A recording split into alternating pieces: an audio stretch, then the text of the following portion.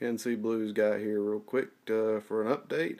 So as you can see, we made a little bit of progress here. I've got the pickups installed, got the bridge pins installed here, the lines have been pulled. I've got some shielding here in the pot cavity. I've also got some shielding underneath the pickups on both of them too.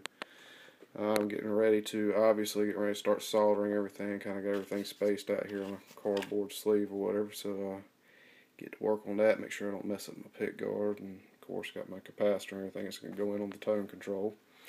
Got my diagrams and everything up, so yeah, this should be fun. Got the printouts there.